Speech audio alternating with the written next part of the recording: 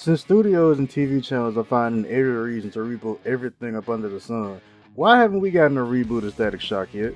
Now, if you don't know this show, then you probably too young for my channel, but this show is a classic at its finest. Especially for a hero that doesn't get that much representation in the DCU. Static Shock show was great, and it lasted for about 3 seasons, but it got canceled.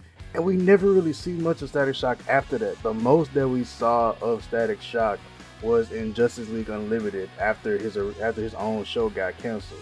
And it's really such a shame because he's a great hero with a great premise. And I really feel like that if he got a reboot, like everybody else is getting a reboot, I feel like it would be a great addition to the superhero movie.